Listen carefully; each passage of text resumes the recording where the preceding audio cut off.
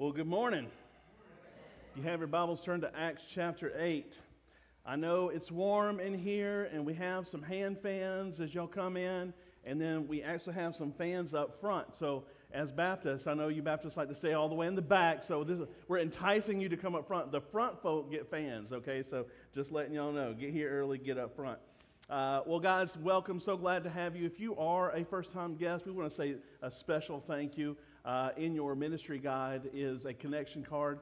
Fill that out, place it in the offering, or better yet, take it to the welcome table. We will trade you that connection card for a free gift just for saying thank you for visiting us today.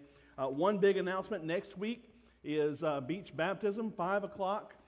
We would, if you could meet here at like 4:30, if you want to convoy over there, because some of y'all, you know, I don't know, raise your hand if you have one of the park passes, the Charleston County Park Pass. You know, yeah, so all the parents are like, yes, you know, we have, but some of y'all, if you don't have one of those park passes, you're like, $20, I mean, I want to support, you know, baptism, but for $20 for half an hour, I tried to see if they just let us in, and they won't, but if we want to come together, meet together, and then if you have a parking pass, we could just bring some people with us, in that way. So 5 o'clock next Sunday at Beachwalker Park, Kiowa. We have 2 candidates so far, and if you have followed Jesus, you've made a decision to invite Jesus into your heart, and you've surrendered your life to Jesus, and you've not followed up with believer's baptism, please come see me, and we would love to talk to you about that. So, here's the thing about me.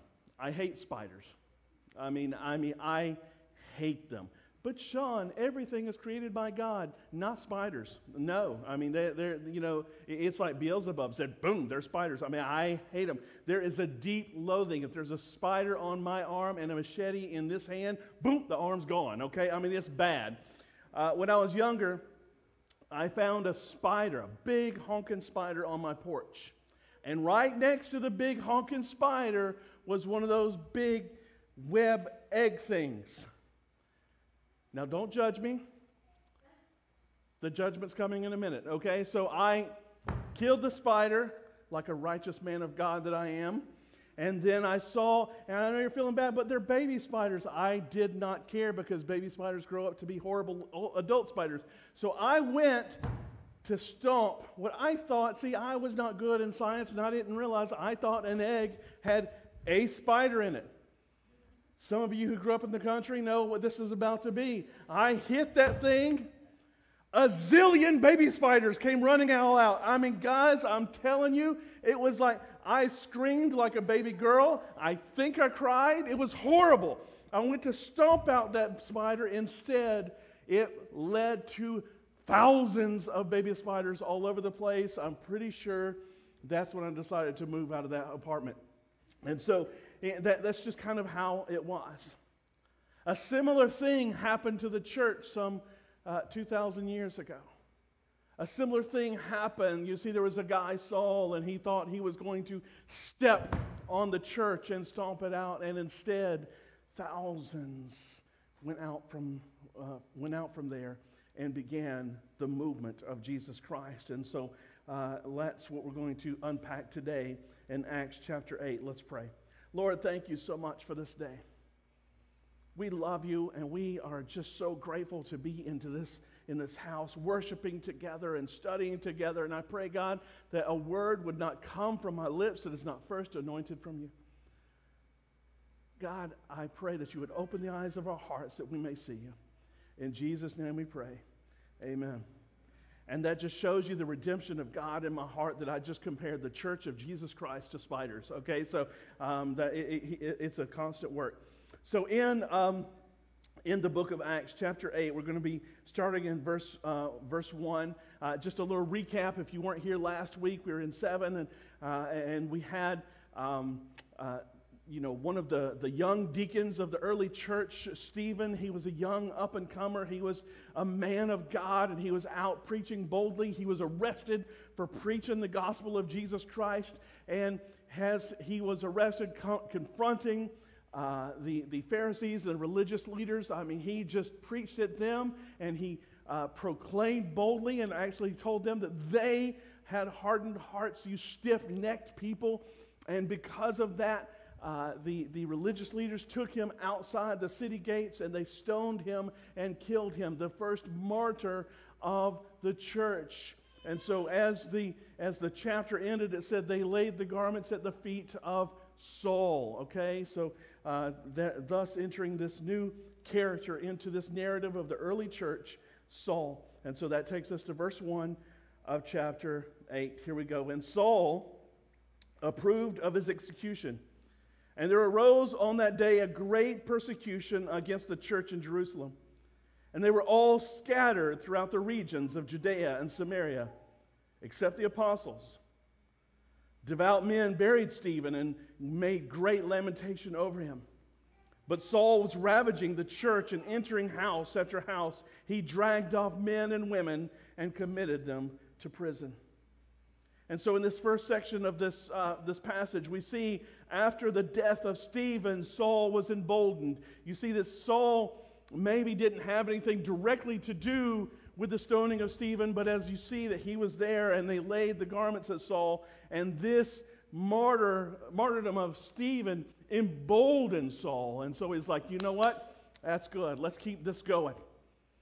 And so it kept him going, and it says that the deacons scattered.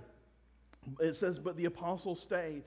It's important that there needed to be a stability in the home church in Jerusalem. There needed to be stability in Jerusalem as that they needed to see, the Pharisees, the religious people needed to see that the church had not been broken. That rock had to stay strong. And so the apostles stayed, but the deacons spread out. It says that there were devout men who buried Stephen and made great lamentation. They wept. They mourned Stephen. I say there, when you look at devout men, you could replace that with courageous men, because as Saul and people are going door to door, attacking and persecuting and imprisoning these Christians, you have these devout men willing to publicly not only bury Stephen, but to lament and to cry and to mourn him. If the persecution began with Stephen, it is now in full effect. We're introduced to one of those who are scattered in this chapter, Philip, who is known as the evangelist. So starting with verse 4, it goes on.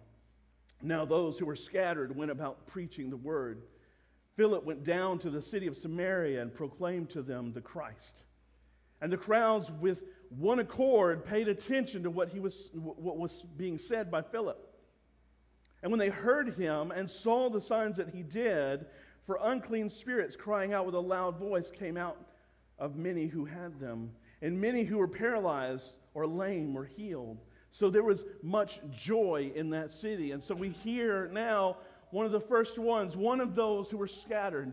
We have Philip. Philip was another one of the deacons. In chapter 6, 3 weeks ago, we talked about the choosing of the deacons, the choosing of the servants to help the church. Stephen was one. Philip was another. Philip was another one of these young, godly men who were chosen to help lead the church. And now one of these deacons were sent out to Samaria. It's important to know when reading this, because I'm going to tell you, we're going to get a little bit later into this. I remember as a young believer reading this and being very confused at some of the theological implications later on in this chapter. But it's important to understand that Philip, this deacon, Philip the evangelist as he is known, is not Philip the apostle. Okay, so we need to understand that. We see Philip, and a lot of times we interchange those, but this Philip is not Philip the apostle. So when the church scattered, he went to Samaria. For those of you who are unsure about Samaria, let's just unpack that for a minute. Just for those of you who might look it up on the map, maybe if you go to the back of your Bible, you see Samaria is actually north of Jerusalem. But it said that Philip went down to the city of Samaria. For one thing, Samaria is an area, and so we don't know exactly what city in Samaria, but when it says that it went down to Samaria, in the culture of the Jewish people, everything is down from Jerusalem, okay? When you're in Jerusalem, everything is down. That could be based upon the idea that Jerusalem's kind of on a hill, a city on a hill, or it could just be from their perspective, everything flows from Jerusalem. And so that's kind of what's mentioned there when it says that it went down to the city of Jerusalem. to the city of Samaria. Samaria was home to the Samaritans.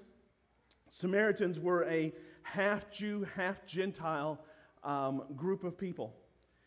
When Assyria captured Israel in 721 BC, many Jews stayed behind, and many of them intermarried with the Assyrians.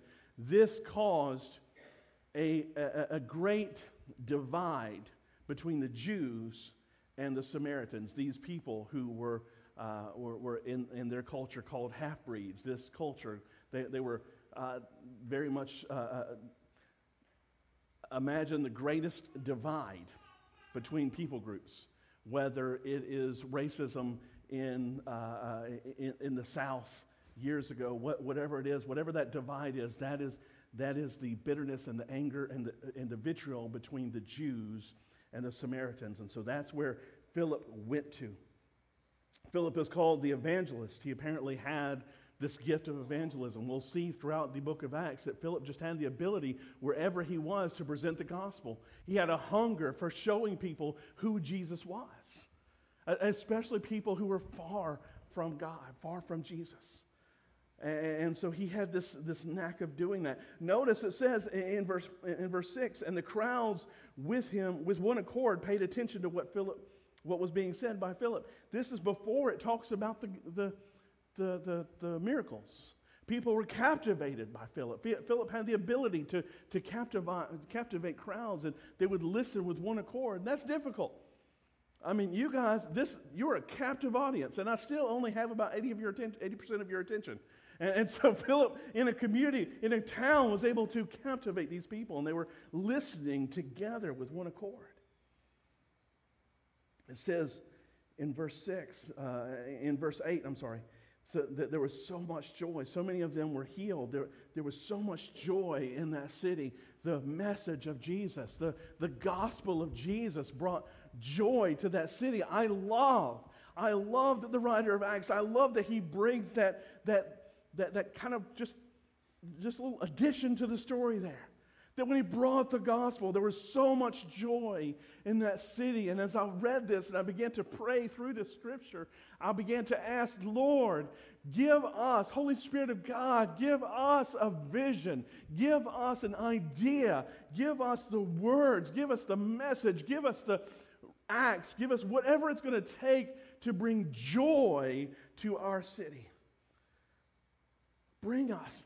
May we, as a church, as an individual Christian, as a people, have such a hopeful, strong message that it brings joy to Johns Island. One of those people that Philip met or was influenced was a magician, Simon the magician. So we continue on in verse 9. But there was a man named Simon who had previously practiced magic in the city and amazed the people of Samaria, saying that he himself was somebody great. They all paid attention to him, from the least to the greatest, saying, "This man is the power of God that is called great." And they paid attention to him because for a long time he had amazed them with his magic. But when they believed Philip as he preached good news about the kingdom of God in the name of Jesus Christ, they were baptized. The people of Samaria were baptized, both men and women. Even Simon himself believed, and after being baptized, he continued with Philip. And seeing signs and great miracles performed, he was amazed. So it's an incredible story. You have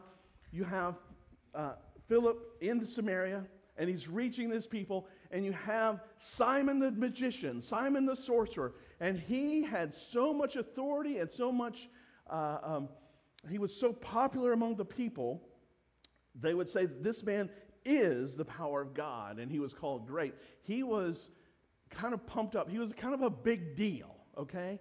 And so when he was there, people were drawn to him, and now even Simon heard the gospel. People were flocking and being converted and baptized, and even Simon was converted.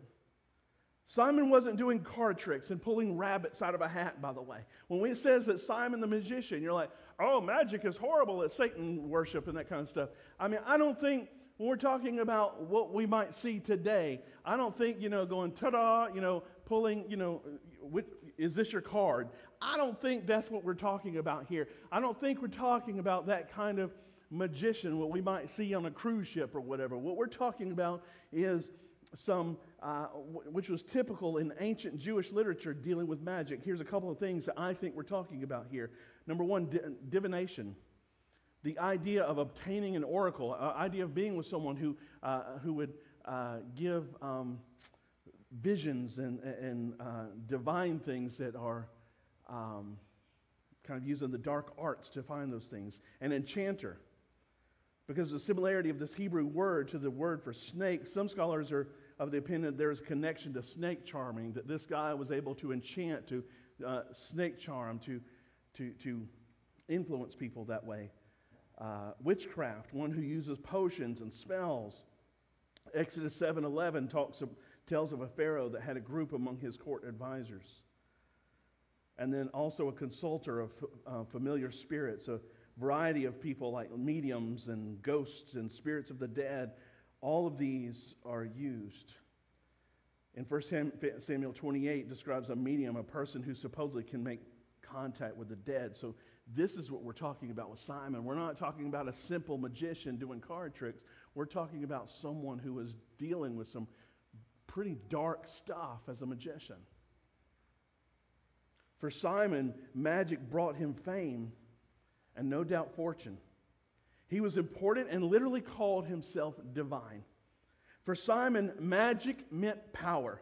And power was the end, and magic was the means to get there. The motivation for Simon was power. For the people, they were amazed by the show. And magic for them was the end. For the people, they just wanted the show. They were amazed at what Simon could do. So Simon was after the power. The people were just after the show.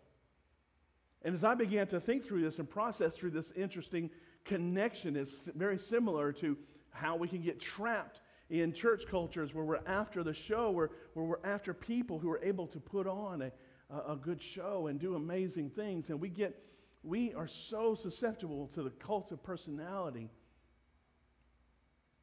that we don't even recognize that the personality is, their motivation is power, and we're just giving that to them, seeding that to them, because our motivation is just wanting to be part of the show. But Philip comes into the picture, and he kind of wrecks it. Because the signs were not the end. He was able to, through the Holy Spirit, heal the lame, to call out evil spirits. He was able to heal. He was able to do miracles. But the signs were not the end. They were the beginning. You see, the gospel comes in and wrecks that whole process, that whole dynamic between Simon and the people. The gospel was the end. You see, the gospel represented a full life. It represented hope. It represented eternal life. The gospel was the end. The signs were the beginning. However, it says that Simon believed and he was baptized and followed Philip. We don't know about his motives at this point. We don't know if it was a real conversion at this point. We just know that he believed with everyone else. We know that he was baptized, and we know that he chose to follow Philip. And so that takes us to the next part of the situation, Simon and Peter. Peter gets involved. Starting in verse 14, and now when the apostles at Jerusalem heard that Samaria had received the word of God, they sent to them Peter and John, who came down and prayed for them that they might receive the Holy Spirit, for he had not yet fallen on any of them. But they had only been baptized in the name of the Lord Jesus. And so they laid hands on them, and they received the Holy Spirit. Now when Simon saw that the Spirit was given through the laying on of apostles' hands, he offered them money, saying, "Give me this power also, so that anyone on whom I lay my hands may receive the Holy Spirit." But Peter said to him, "May your silver perish with you, because you thought you could obtain the gift of God with money. You have neither part nor lot in this matter, for your heart is not right before God. Repent, therefore, of this wickedness of yours, and pray to the Lord If possible, the intent of your heart may be forgiven for you. For I see that you are in gall of bitterness and in the bond of iniquity.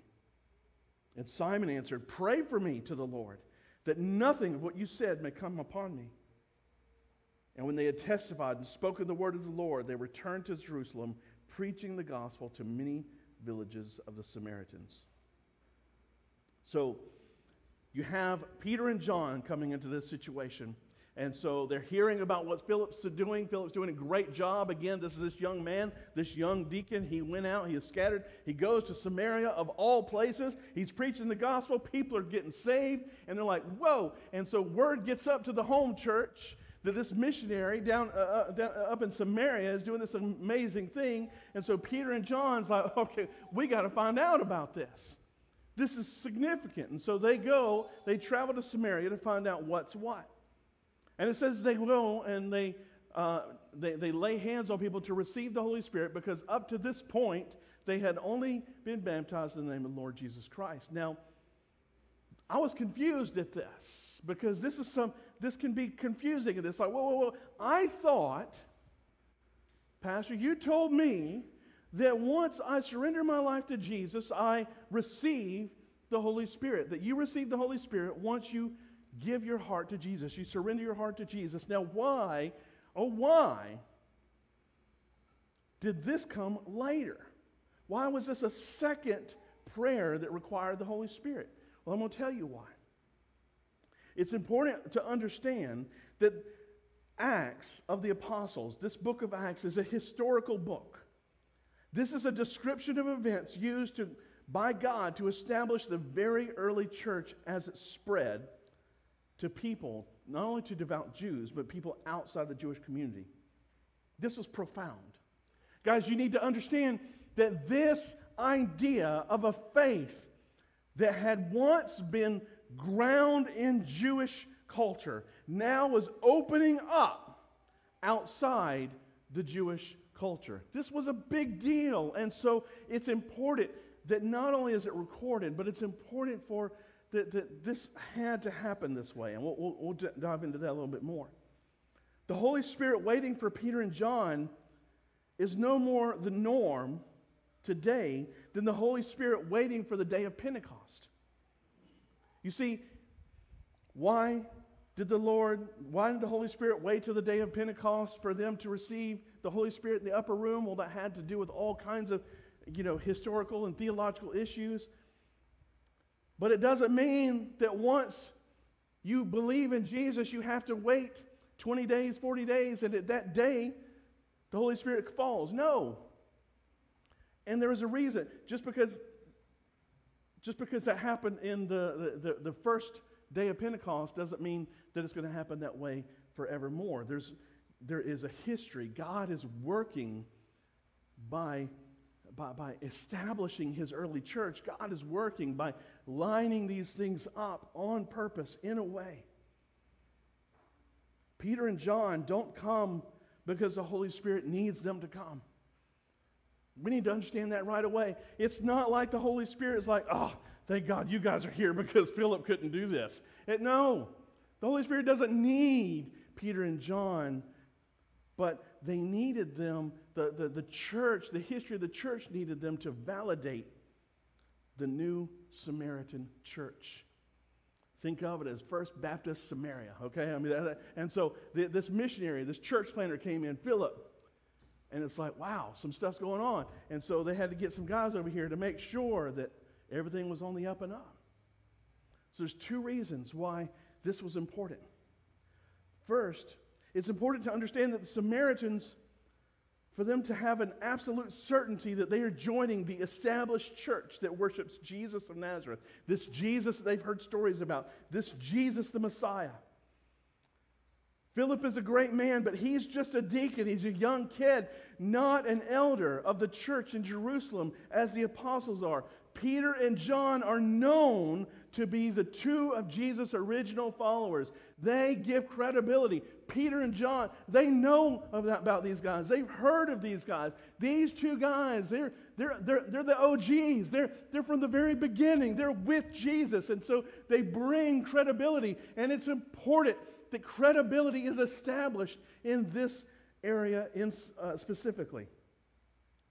And that takes us to our second reason. The church in Jerusalem needs to validate that the Holy Spirit really can come to the Samaritans.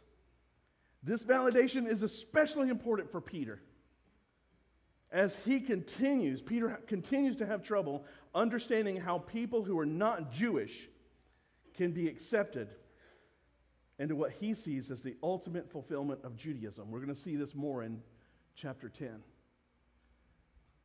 Guys, this is bold. This is dynamic. This idea that the Holy Spirit has now fallen and a Christian church is now established in Samaria. Profound. I mean, incredibly profound. I mean, this tears down all the racial barriers, tears down all the prejudice, tears it all down. Now the gospel of Jesus Christ is able to fuse these two people groups that hated each other, despised each other, and it had to happen. Jesus, the Holy Spirit, had to establish a church early on in Samaria to let it be a message to everyone. Because if the Christian church can be established in Samaria, it can be established in anywhere. That was a big deal. It was a big deal. It had to happen. And so why? Why did Peter and John have to come? Because this couldn't just be some side move of the Holy Spirit, some side move of the Christian church. Samaria had to happen. It had to be central to the story. So what can we glean from this passage today? We have 2 lessons from Philip that I will give you and 2 lessons from Simon. Really quickly, 2 lessons from Philip. Number 1, he wasn't held back by conflict. Philip was a fellow deacon with Stephen. You have to assume they were close. You have to assume that these guys were friends, and yet he saw his friend die. All of a sudden, this idea of Christianity, it got real quick. I mean, still us. I mean, even today, and we live in this culture today where Christianity, we're definitely in a post-Christian society where you can get mocked and you can lose your job, and there's all kinds of things that can happen for you if you proclaim Jesus as Lord. But still, even today, in today's society, you don't have to really worry about losing your life if you proclaim Jesus as Lord. I wonder what it would do to the church attendance if all of a sudden persecution got to that level. And so it's understandable that one of your friends dies simply because he's proclaiming the gospel. And Philip does not shrink back. He instead moves forward.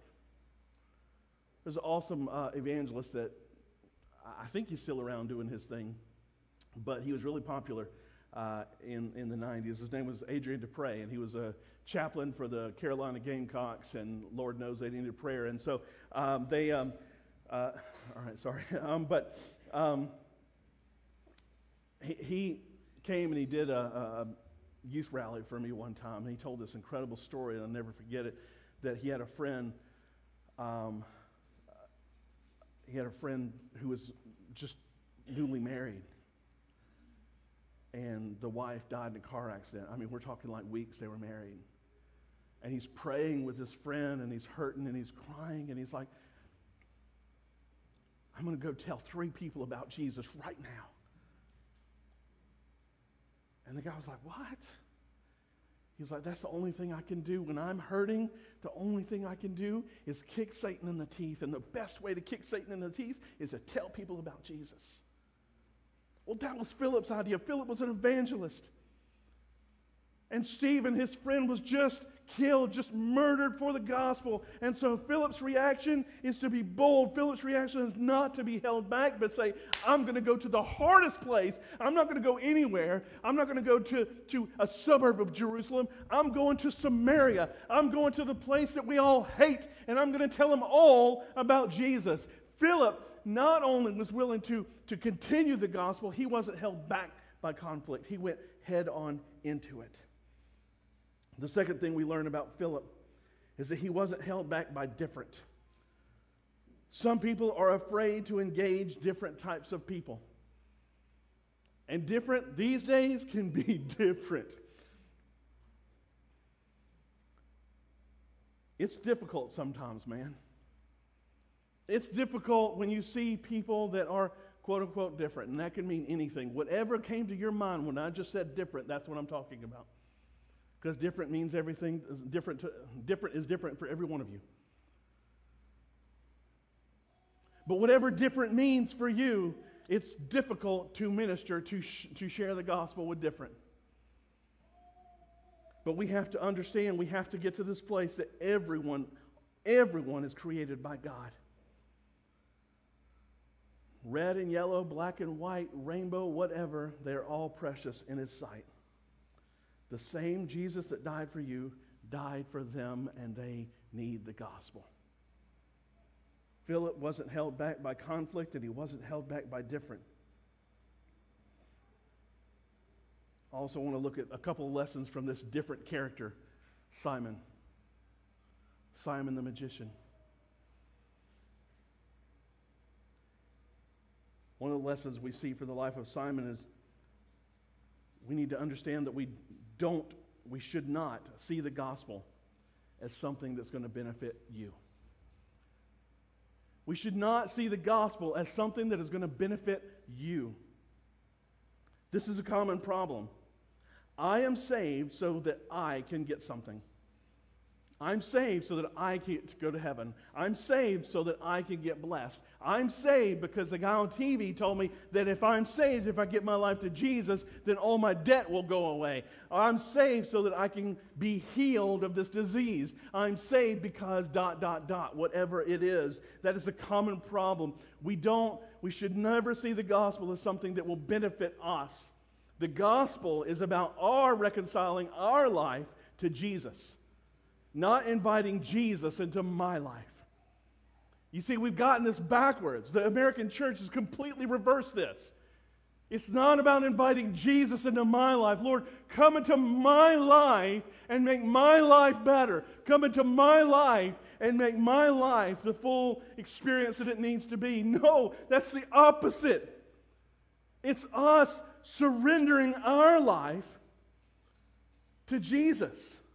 It's, Lord, I give up my life. I surrender my life. I have no more authority over my life. I give it to you, Jesus. That's the gospel.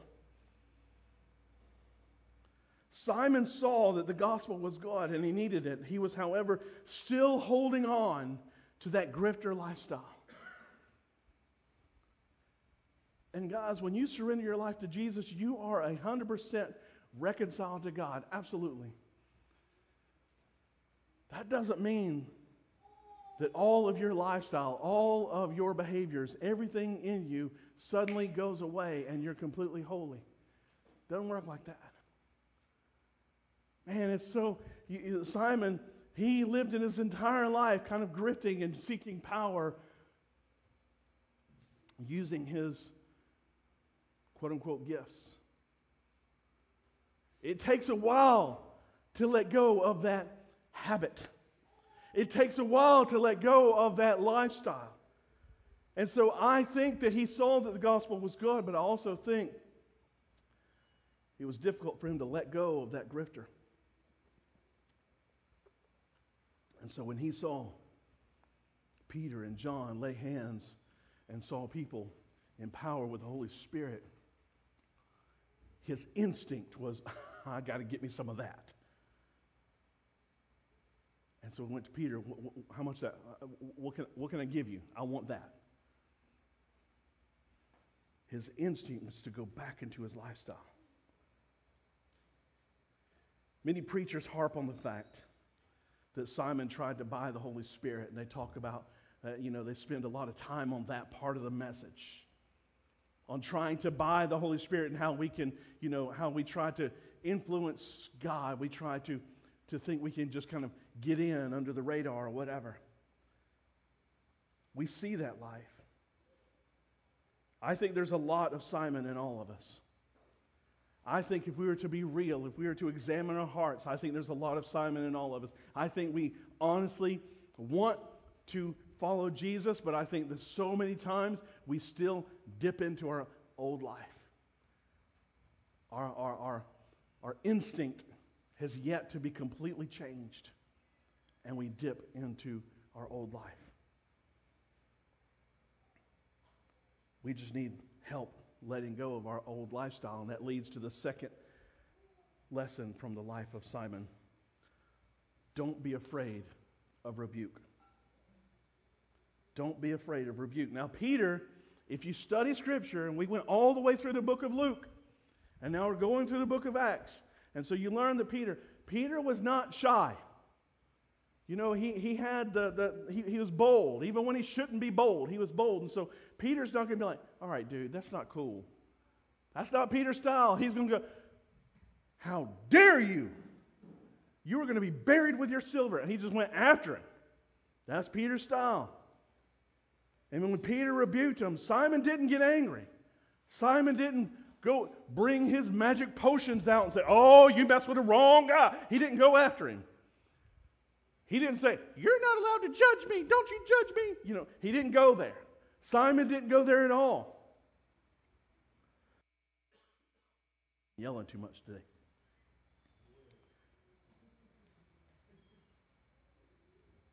Instead, as Peter rebuked him and said, listen, you're still full of anger. You're still full of sin. You're still holding on to your old life. And I'm telling you, God's not going to have any part of it. And what did Simon do? He didn't lose his temper. He didn't do an abracadabra on on Peter. He didn't do any of that. He said, please, pray for me. I pray for me. I don't want any of that to happen. Pray for my bad. All Christians should seek out discipleship. All Christians should seek out discipleship. What is discipleship? That's one person, one believer walking another believer to Jesus. And sometimes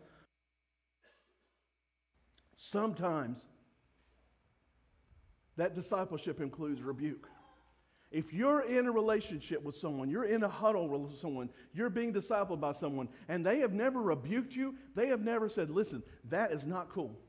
What you're doing there is not godly, and you need to walk away from that. If they have never done that, find you another discipler. Lord knows I've needed people rebuking me in my life. I had an accountability partner, a guy that I love dearly. Still to this day, I love him. He was just a horrible accountability partner. And I would meet with him, and I would confess to doing something. He'd say, you know, we've all been there. It's all right. No! I need you to yell at me. You're older than me. You're supposed to say, hey, don't be a dummy, or whatever, however you want to say it. Sometimes we need to be rebuked. We need to receive rebuke, and we need to grow from rebuke. Simon heard the rebuke, and he didn't attack it. Instead, he said, pray for me. People see Simon as this horrible figure in the Bible. I see Simon as an example of what discipleship looks like. We follow Jesus, we get excited, and then we try to hold on to our old lifestyle, and yet someone who is above us is able to rebuke us and correct us. And then he says, no, pray for me that I might be made right. It's amazing. This quote-unquote bad guy gives us a beautiful picture of what discipleship is. So how do we respond to this word today? I mean, it's amazing to see. It's amazing to see the Holy Spirit working as this church begins to grow. What it shows us is even in the face of conflict, even in the face of bad times, even in the face of struggles, God's word, God's power will not be bound. And so I want to lead us in some prayer today. So if you'll just bow your heads and close your eyes, I just want to take some time just to soak in God's word and to pray.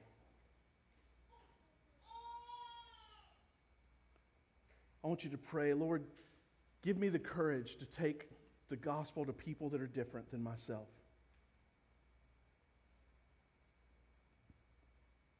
Did the Holy Spirit just give you a picture of who that was? If He did, that's who.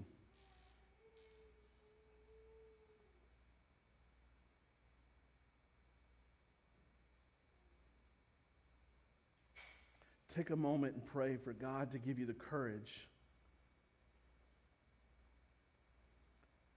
to surrender to Jesus because of who He is and not what He can do for you.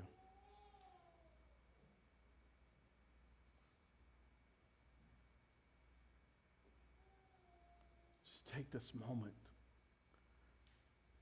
to love Jesus because He is Lord.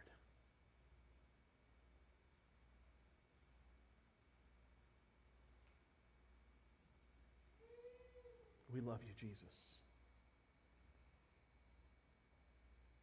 Holy Spirit of God, continue to work in our life. Give us boldness to reach out to those people who are different. Give us the words to say. Forgive us when our faith is all about us and what you can do for us instead of simply surrendering to you because you are God. And that is the beginning and the end of it. Lord, you, Jesus, are God and worthy of our worship. Continue to move in us as an individual. Continue to move in us as a church. That we may, through your Holy Spirit, bring joy to this city. In Jesus' name we pray. Amen. As we continue to respond to the word, there are going to be people in the back welcome table to pray for you. If you just need, maybe you have some needs specifically for prayer. Maybe you have prayer for healing. Maybe you need prayer for physical, spiritual, emotional healing. They're there for you to just pray for you, just to receive you. Of course, every week we respond to the Lord. We respond to the gospel by remembering what Jesus did at the table. We take the bread that represents the body of Christ. We take the juice that represents the blood of Jesus, and we remember what He did on the cross that allowed us to be reconciled to Him. I say this again, this is open communion. You don't have to be a member of our church. We do ask that this is a sacred moment, a sacred time. And so if you are not a believer of Jesus, if you wouldn't mind just hanging back and respecting this process, knowing that we are so glad that you're here. Let us pray as we respond to the Lord. God, you are so good, even when times are not good.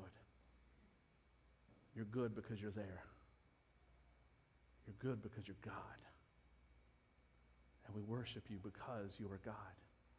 We thank you for what you did on the cross that allowed us to be reconciled with you. Despite our sin, despite our history, despite our past, we have access to you through the cross.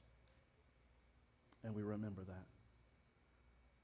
Lord, examine our hearts, that if there is anything that is not of you in our hearts, that we may be willing to pray and be forgiven and walk out free. In Jesus' name we pray. Amen.